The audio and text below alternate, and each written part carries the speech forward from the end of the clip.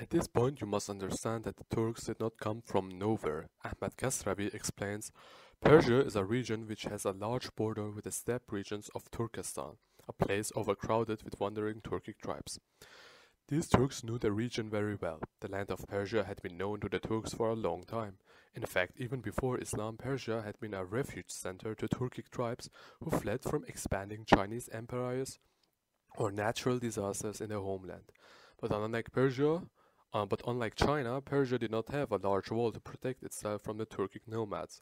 Indoors, Turks regularly crossed the Amu Darya into Persia with their families in search of security, pasture land, and they settled wherever they could graze their cattle. If they wanted a certain patch of land, they simply took it by force. Not even a decade or two passed before these Turks forgot their commitment to their native country Turkestan and no longer remembered their original homeland, let alone wanting to return there. But instead they made Persia their new homeland and mixed with the natives over time and learned to accept and embrace their culture, clothing as well as religion, while preserving their own language. With the rise of the Turkic Ak-Koyunlu and the Kara-Koyunlu, Azerbaijan once again became the battlefield of Turko-Mongol infighting, with the native Old Azeri population suffering the most. Azerbaijan was the seat of the Turkic Kara-Koyunlu tribe. This tribe ruled independently and waged many wars against its neighbors. After them came the Ak-Koyunlu, who also founded their own empire, and soon Azerbaijan was covered with blood and fire again. It seemed like Persia, especially Azerbaijan, was in a constant nightmare. Just to give you an idea, between the rise of the Safavids in 1528 and the decline of the Mongol Timurids, only 70 years had passed in which Turks robbed, murdered, raped and destroyed everything in Azerbaijan.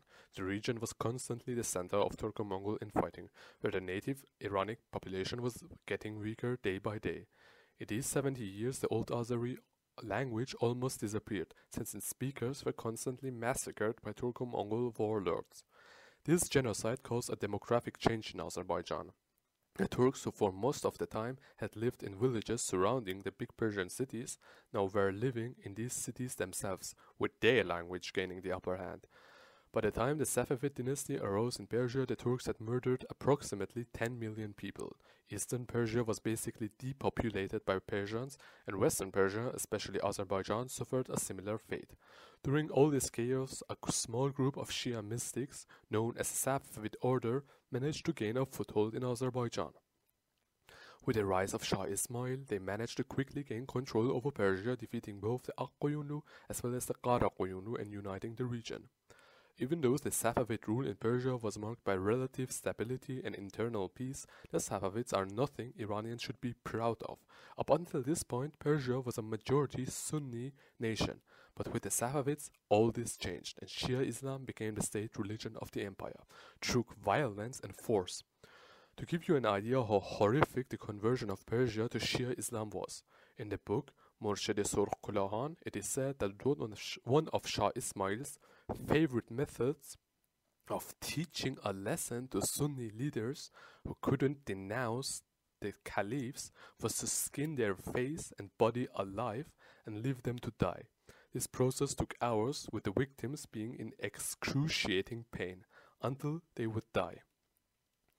The Safavid dynasty in Persia, for which every decent Iranian should be ashamed of, would finally complete the Turkification of Azerbaijan. During the reign of Shah Ismail Safavi, the language was Turkish, and he himself wrote poems in Turkish. His mother belonged to the Turkic tribe of Hasan Bey. One of the reasons why the Turkic language during the Safavid era gained more and more the upper hand was that most of the Safavid followers originated from Turkic tribes. For example, the military foundation of the Safavid Empire were the 7 famous Turkic tribes of Persia: Estajlu, Shamlu, Rumlu, Takalu, Zulqatr, Afshar, and Qajar. The Safavids also had the support of the Turkic tribes in Azerbaijan. If you ask why no Persian dynasty was able to arise after the Seljuk invasion, here is your answer. After 500 years of oppression, genocide, humiliation, and 2 centuries of Turko-Mongol rule and internal infighting, the Persians had become so weak that they had literally given up, and instead of fighting liberation wars against the Turks like the Europeans did during the Balkan Wars, the Persians devoted themselves to Sufism, poetry, and the Batini sect. And thus the Safavid dynasty came to power with the help of the warmongering Turks in Azerbaijan.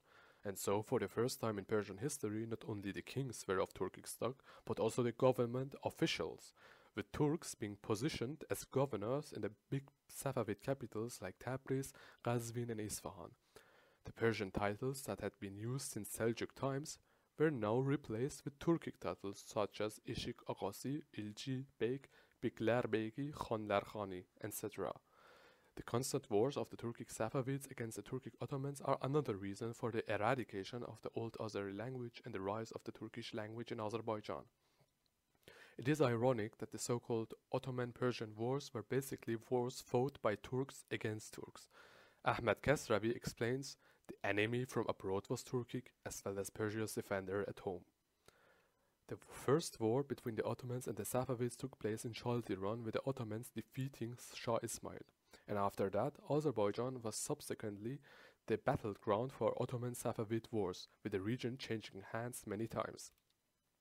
In 1615, the Ottomans invaded Azerbaijan and slaughtered the people of Tabriz for 3 days and 3 nights. Azerbaijan from then on was occupied by the Ottomans until its liberation 20 years later by Shah Abbas.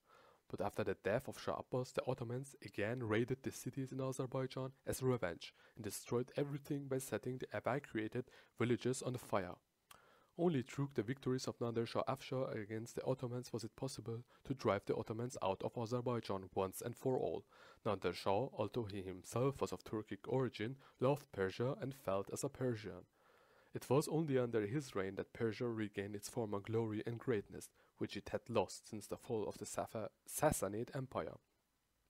Nader Shah managed to extend Persia's borders considerably. With an iron fist, he took revenge from the Ottomans, the Afghans, the Uzbeks, as well as the Mughals who had given refuge to the Afghan war criminals. His fair and just wars only gave Persia back what rightfully belonged to her. With the death of Nader Shah Afshar in 1747 and the rise of the Turkic Qajar dynasty, 50 years later, Azerbaijan, which now had a majority Turkic population, once again became a battleground, this time between the Qajars and the Russians.